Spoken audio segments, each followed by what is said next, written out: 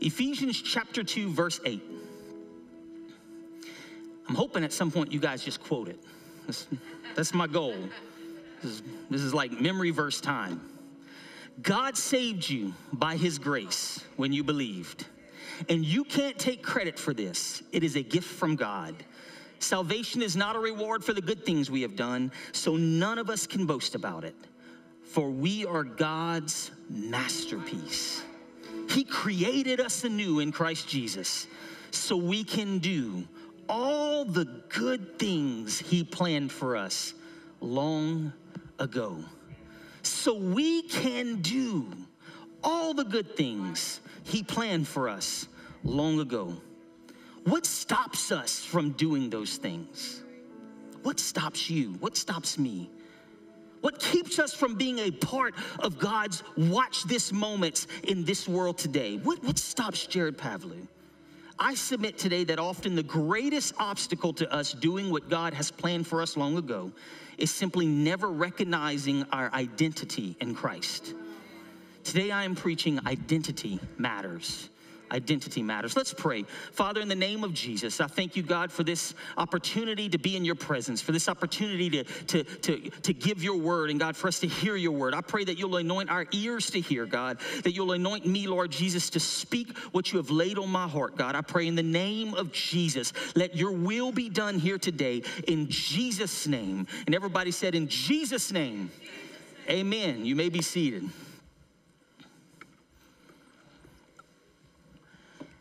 Have you ever asked yourself the question, who am I? Who do I want my future self to be? Now, it may seem like a whimsical question, but it's a valid one, and it can be asked from many perspectives. We hear David ask this question multiple times in Scripture, often though his perspective was one of thankfulness. In 2 Samuel 7:18, he says, then King David went in and sat before the Lord and he prayed, who am I, O sovereign Lord? And what is my family that you have brought me this far? In Psalms 8:4, he stated that same question. He said, what is mankind that you are mindful of them? Human beings that you care for them. Who am I that you are mindful of me? It's an amazing posture to emulate from David.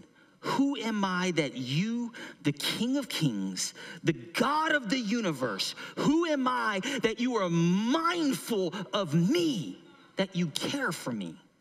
It's worth contemplation because that contemplation can only lead to thankfulness. I am grateful that God loves me so much that despite all that is going on in this world, despite the forces of darkness that attack the kingdom of God, he cares for me. He cares for you. He cares for our well-being. He has plans for us, plans for a future and a hope. It's a beautiful thing. And if you haven't contemplated that thought lately or even ever, can we take a moment today and grasp that concept? God cares for us. Tell your neighbor, God cares for you. Psalms 139 verse 1 through 14 says, you have searched me, Lord, and you know me.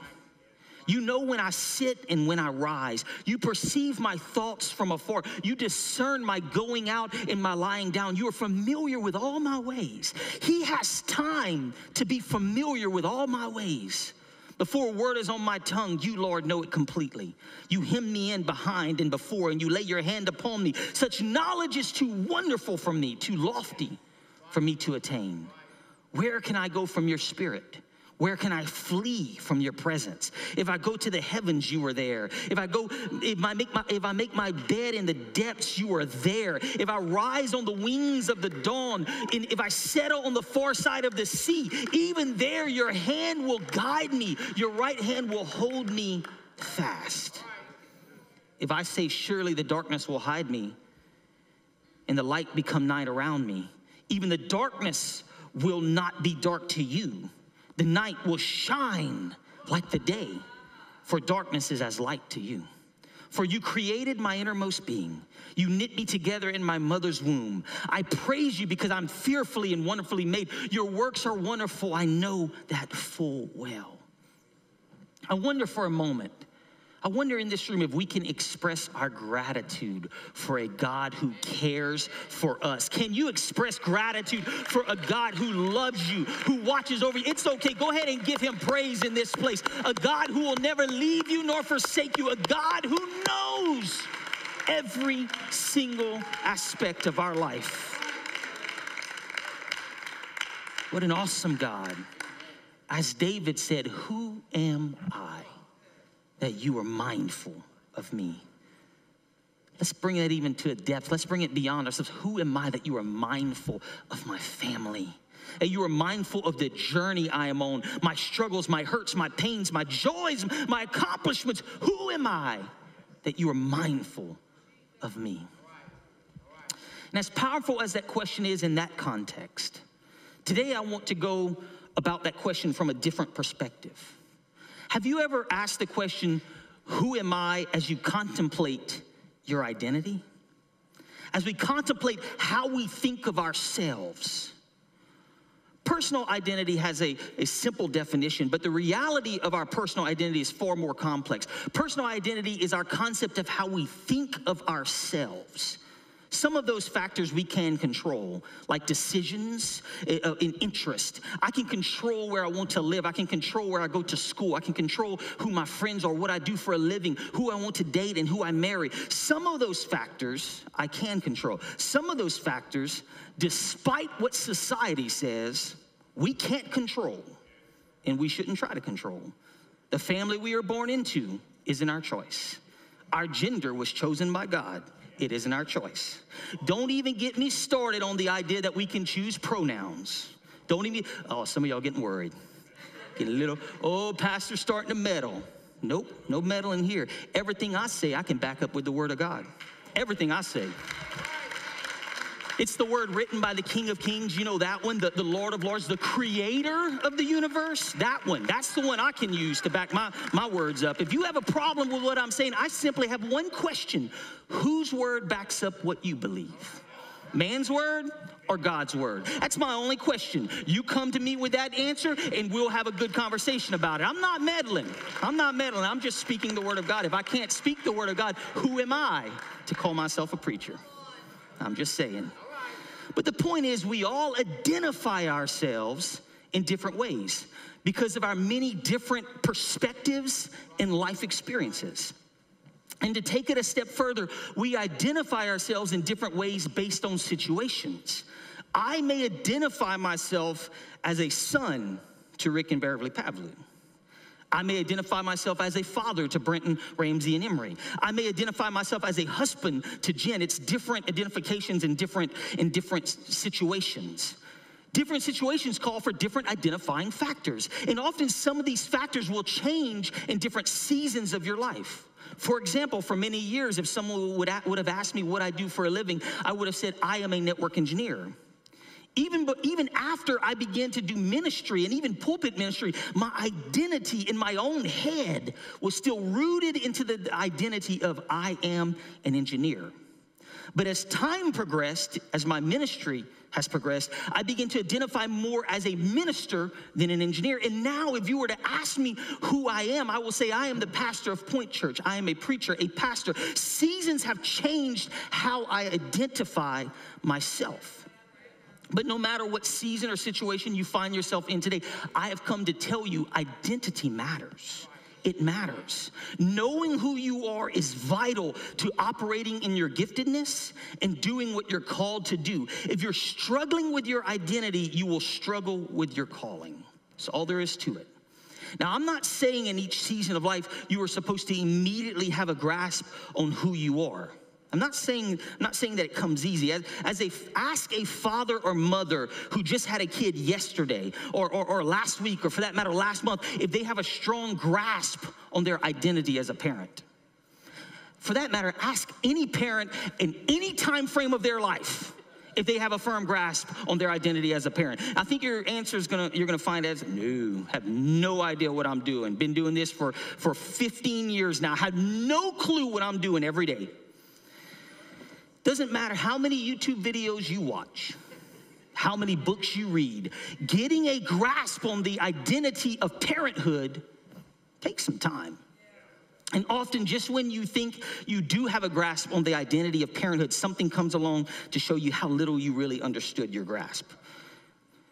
And there's other examples. I'll give you a personal example. For me to properly identify as a pastor, I had to develop confidence in my calling. And because of my life experience, and you know my journey, I was 27 years old before I started moving into ministry in my life. And so my journey was different. My personality, it took some time for me to start walking into this. And I'll never forget, as I was kind of early on in my journey and moving into more pastoral roles, I'll never forget my dad telling me one day, I was explaining my lack of sureness with certain tasks that a pastor is expected to be able to do naturally. And he said, son, it just takes a while to get comfortable in your own skin. And he was so right. It took time for me to become comfortable with certain aspects of being a pastor. To be the first call in a crisis took some time to get used to. To walk into hospital rooms in crazy situations that may be going on in a family's life took time for me to get used to, and I don't know if I'll ever get used to it. Funerals took time. Weddings take time. You think it's easy, folks. It's not easy. You think it is, you come right on up here. Next wedding, next funeral, yours. Just saying. It's the quickest way to make you respect a position is you get yourself in that position once or twice. Whole different world.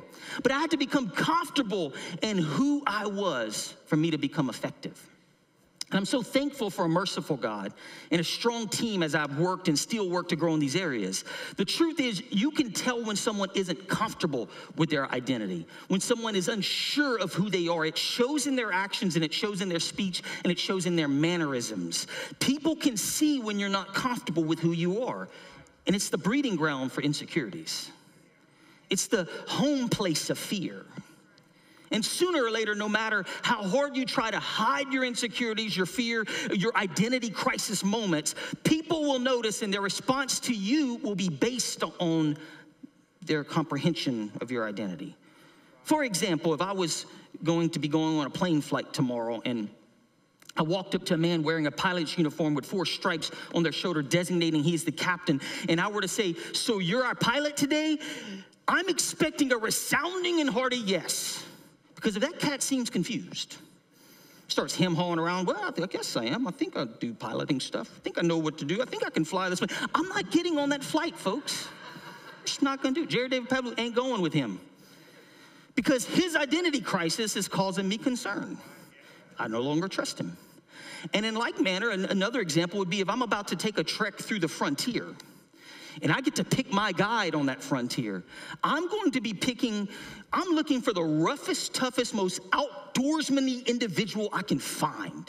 I want the guide to have machetes all over the place. I want him to have an axe right there. I want him to have knives and guns galore. I want him to have a load of confidence. I'll probably say something like this to all the guys: which one of you is the greatest frontier guide who has ever lived? And the first one to raise his hand, I'm probably picking that person. Because that person is sure about their identity, their calling, and their abilities. Having a firm foundation of who you are matters. Identity matters. So the question I have today is, why is it that so often people struggle with their identity? Why? A man by the name of Erik Erikson was born in 1902.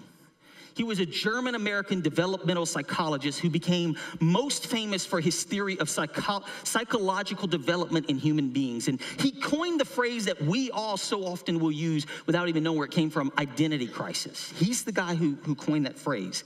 Erikson theorized that our life cycle is divided into 8 stages, each containing a conflict. And he believed that the resolution of each of those conflicts in our development was the catalyst leading to the development of certain parts of our personality.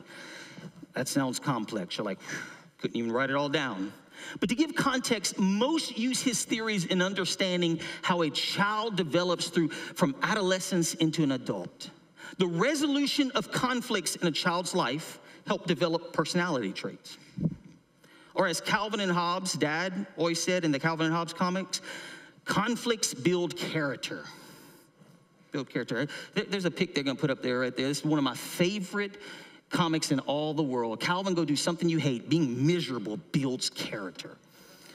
When I was young, I always saw this from Calvin's perspective. So we're supposed to be building character in all these trials of life. Now I see it more from the dad's perspective. Yes, go take out the trash. It builds character, Brenton. Go take out the trash. It just changes. It changes your perspective as you get older. It does. But what I find extremely interesting in this concept of identity crisis is this. They have found that identity crisis is not even close to being only applicable to kids and adolescents. Identity crisis can happen during any major change of your life. Taking on a new role in your job can trigger identity crisis. Becoming a parent, going through a divorce, going into retirement, death of a loved one. All of these major changes in our lives can trigger conflict and identity crisis. And when you enter into a period of identity crisis, and I think what I'm trying to get at is we all struggle with our identity at times. That's what I'm trying to get you to understand. It presents itself as a period of uncertainty in your life. You begin to feel insecure and even unstable at times. And often people can become depressed during an identity crisis. But regardless of the many symptoms you face in an identity crisis, perhaps the greatest symptom of identity crisis is your loss of effectiveness. When you are struggling with who you are, you rarely ever do what you were created to do. Loss of identity equals loss of effectiveness. Listen to this closely. What you do flows directly from who you are. We live from our identity, not for our identity. If you're living for your identity, you're doing it wrong. If you find yourself saying, I can't do that, well, because I'm a Christian, or I can't say that because I'm a child of God, there's a good chance you're living for your identity instead of from your identity. See, when you live from your identity, it's different. Because I am a Christian, I won't do that. Because I am a child of God, I won't say things like that. It's a different perspective. I know it sounds the same, but it's a different perspective when you live from who you are. We must live from our identity. You'll compromise when you're living for your identity. You'll never compromise when you're living from your identity. I'm just saying we got to get it right in our lives. We must live from our identity. And that's why our identity matters. And that's why the enemy attacks our identity with everything he has. I want to remind you of the fall of Lucifer. Tradition says that Ezekiel 28 is describing who Lucifer was. Ezekiel 28:14 says, I ordained and anointed you as the mighty angelic guardian. You had access to the holy mountain of God and walked among the stones of fire. You were blameless in all you did from the day you were created until the day evil was found in you. Lucifer was created by God to be a mighty angelic guardian. He was ordained and anointed with purpose. I need you to hear that. He had purpose. In fact, verse 13 hints at this purpose. In chapter 28, verse 13, it says, the workmanship of your timbrels and pipes was prepared for you on the day you were created. Tradition holds that Lucifer was perhaps the chief musician in heaven, created with pipes and timbrels for the single purpose of worshiping the one true God. The truth is, and if we want to get into the biblical concept and scholars here, Scripture does not say with clarity his exact duties in heaven, nor does it say give you any deeper connection than those, 15 words I read there, that Lucifer was the chief musician. That's the furthest it goes. Whether he was the chief musician or not is not the point. We know he was ordained and anointed as a mighty angelic guardian, and he had a purpose in heaven. And then we read about his fall in Isaiah 14. How you are fallen from heaven, O Lucifer, son of morning.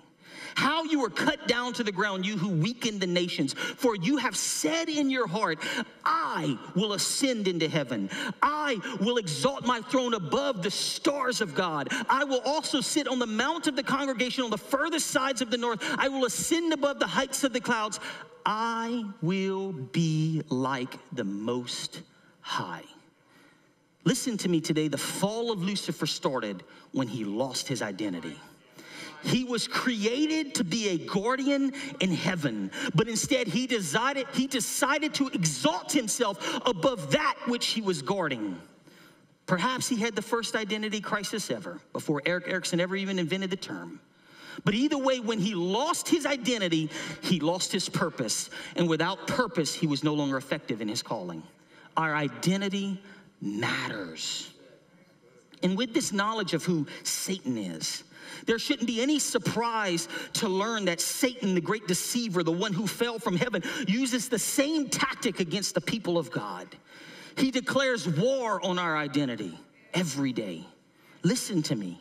He declares war on who you are every day. He knows from personal experience it is the surest way to wreck the relationship between us and God. He's seen it with his own eyes. And I'm going to go there for just a moment, okay? The attack on our identity has become a full court press in this world. He doesn't just attack you personally. He attacks through avenues that affect the identity of the masses. The enemy has attacked everything that you can imagine that is godly. He has attacked the identity of marriage. Mark 10:6-9 says, but God made them male and female from the beginning of creation. There was no confusion. God created them male and female from the beginning of creation. This explains why a man must leave his father and mother and is joined to his wife, and the two are united as one, male and female.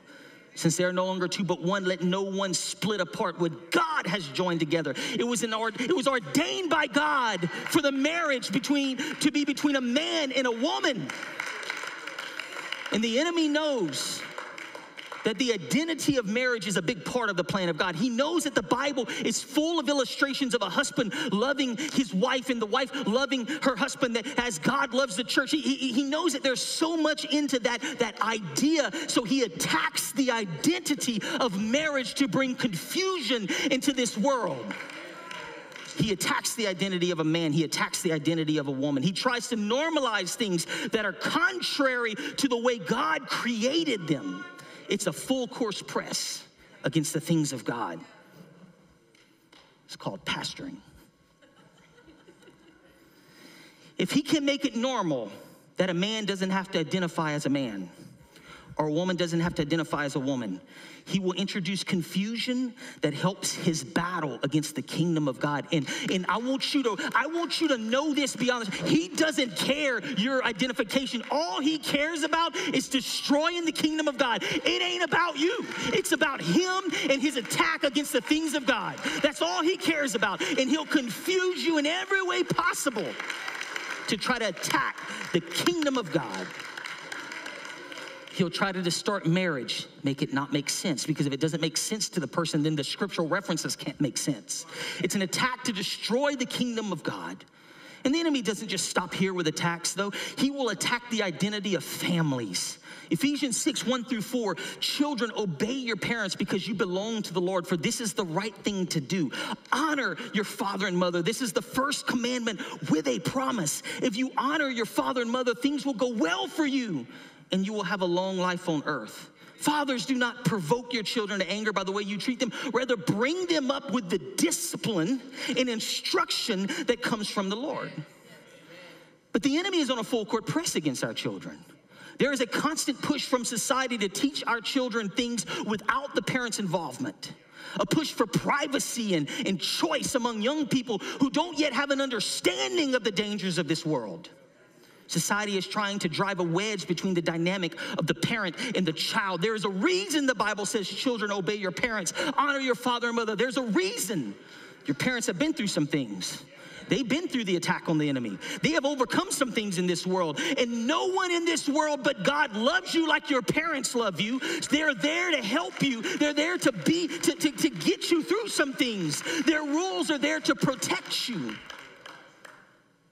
So the enemy knows this, and he attacks this concept with everything he can.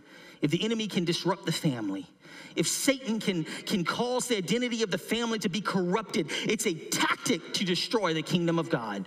And that's what he's after. He don't care about your family. He cares about destroying the kingdom of God. And he'll use your family to do it every single time. I'm preaching today, our identity matters. Identity. Don't let the enemy attack your identity. Perhaps the greatest danger of all, though, is when we allow others to define our identity. See, I want to show you something in the scripture. In 1 Samuel 17, the Philistines have come out to go to war against the Israelites. The Bible says Saul countered by gathering his Israelite troops near the valley of Elah.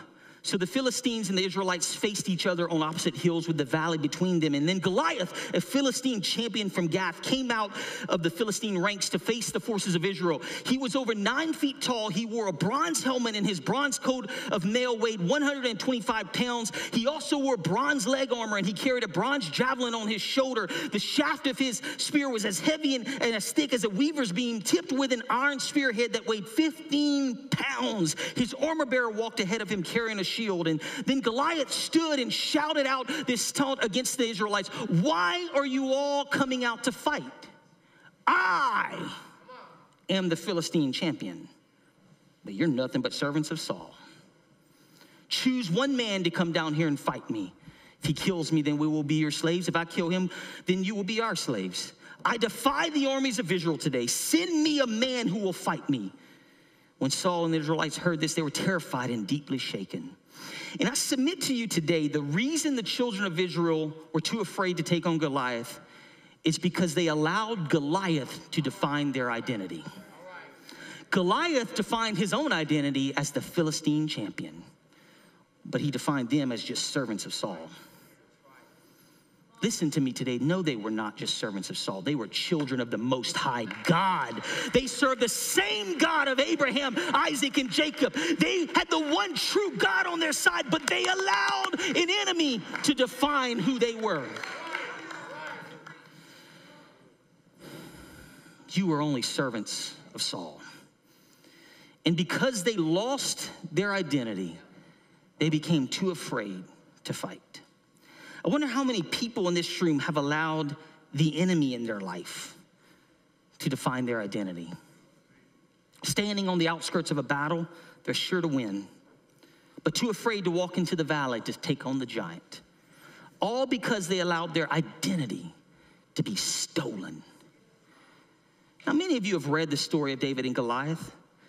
For 40 days, this Philistine shouted insults to the children of Israel, defining who they were for 40 days. And then David arrives from the fields with food for his brothers, and he asks the right question right away. 1 Samuel 17, verse 26, David asked the soldier standing nearby, what will a man get for killing this Philistine and ending his defiance of Israel? Who is this pagan Philistine anyway, that he is allowed to defy the armies of the living God? He didn't say, who am I? He said, who is that? Who is that thing? Who is this person spitting lies to the people of God? Who is this person defying the armies of the living God? Many of you know the story. David goes before Saul. After a bit of argument and reasoning, Saul allows David to go down into the valley to fight the giant. 1 Samuel 17:41, Goliath walked out towards David with his shield bearer ahead of him, sneering in contempt at this ruddy-faced boy. Am I a dog? He roared at David, that you come at me with a stick? And he cursed David by the names of his gods. Come over here and I'll give your flesh to the birds and wild animals, Goliath yelled. But David replied to the Philistine, you come to me with a sword, spear, and javelin. But I come to you in the name of the Lord of heaven's armies, the God of the armies of Israel, whom you have defied. And then he sets it all straight. Today, the Lord will conquer you, and I will kill you and cut off your head. And then I'll give the dead bodies of your men to the birds and wild animals, and the whole world will know that there's a God in Israel. And everyone assembled here will know that the Lord rescues his people. his people. The Lord rescues his people. When you're a child of God, the Lord rescues his people. This is the Lord's battle, and he will give you to us. David understood his identity, church. See, he had figured it out in those conflicts in the wilderness with the lion and the bear, because conflicts develop the character. He had figured it out walking with the sheep, praising and worshiping the one true God. He wasn't confused about who he was. He was a child of God. His identity was sure. And he countered the lies of the Philistine with that simple statement, I come to you in the name of the Lord of heaven's armies. Today, the Lord will conquer this battle. What I'm trying to show you here this morning is when your identity is secure, you can face the giant with confidence. Identity matters. So who are you, church? Who are you? First and foremost, 1 John 3:12 says, you are children of God. I don't know what the enemy might have told you about your identity, but recognize today, you are a child of God. You are a child of God. 1 Peter 2:9 says, for you are a chosen people. You are a royal priest, a holy nation, God's very own possession. As a result, you can show others the goodness of God, for he called you out of the darkness into his wonderful light. See, today I'm here to remind someone, you are God's very own possession. And through you, he wants to use you for others to have some watch this moments through you. He wants to show others the goodness of God through you. He called you out of this darkness into his marvelous light. Don't let your identity be stolen by the enemy. Don't lose your effectiveness in the kingdom of God. Your identity matters. What you do flows from who you are. Don't lose your identity. We could stand in this place today. Perhaps today there's someone here saying, I don't even know if I am a child of God. I don't know if my identity is secure in Christ. Maybe you have some things in your life that have stopped you from living for God like you should. Maybe the enemy has lied to you, told you you are unworthy of the love of God. Maybe he has said you have no worth, you can't make a difference in the kingdom of God.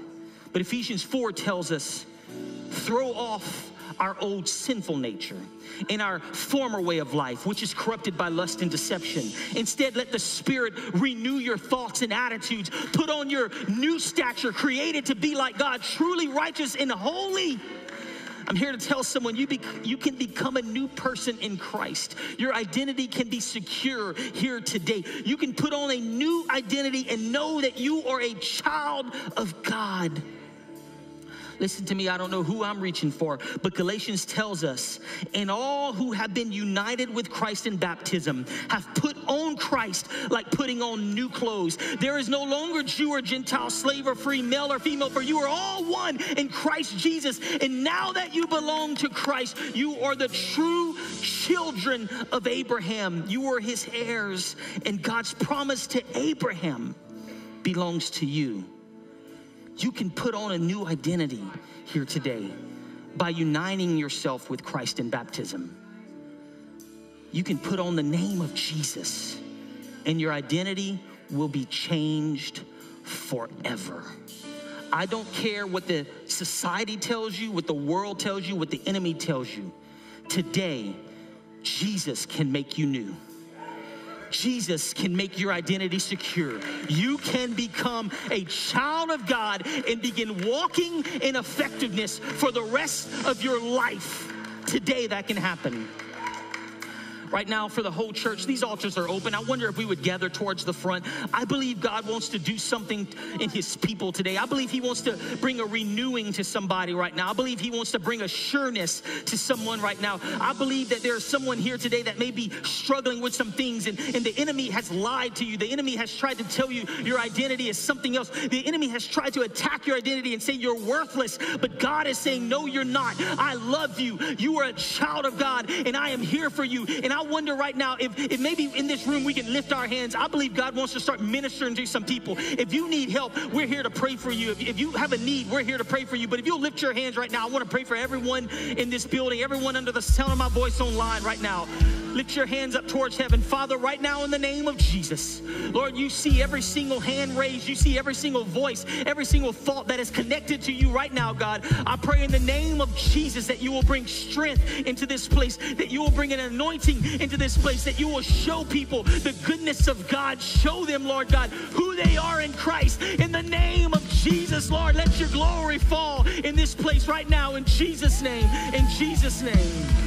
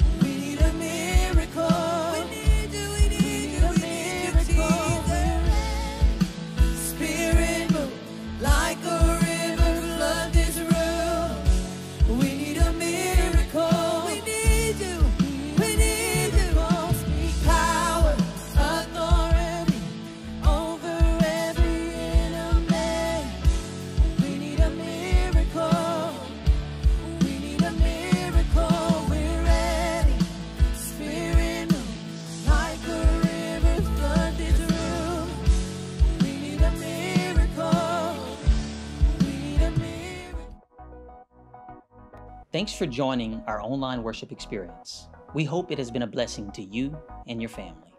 We would love to connect with you. You can find us on Facebook, Instagram, or YouTube, or you can go to www.point.church and connect with us there. If you'd like to partner with us in giving, you could download our app, or you could go to point.church and click Give. Thank you so much for joining us today. We look forward to worshiping with you again soon.